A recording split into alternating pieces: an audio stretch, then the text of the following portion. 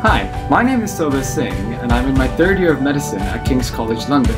Due to its extremely vast nature, I sometimes find that medicine can feel overwhelming to learn. Osmosis has helped me overcome this feeling by creating an inviting, accessible and comprehensive video library with clear diagrams and easy to follow explanations.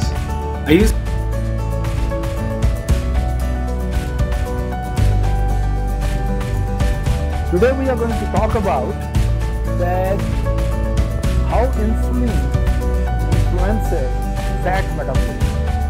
In the previous lecture, we have already discussed what is the role of insulin in the carbohydrate metabolism. Today we are going to start about the fat metabolism.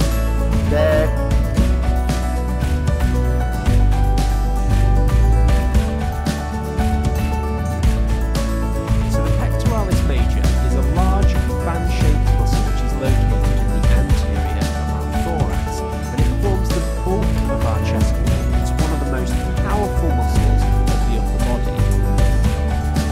It actually has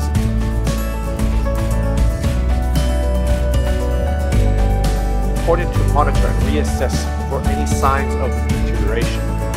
These signs can include the patient's level of consciousness going down. The patient is becoming more tachypneic and tachycardic.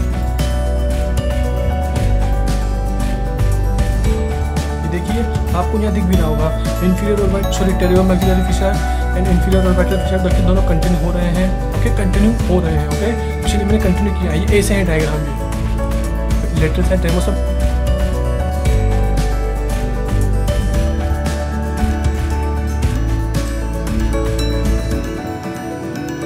Smoking damages two main parts of your lungs, your airways, also called bronchial tubes, and small air sacs called alveoli.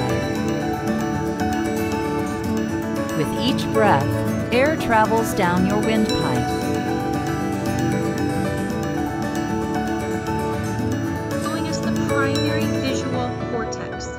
That's where we receive signals about what it is we're seeing, what color, what size, how much light.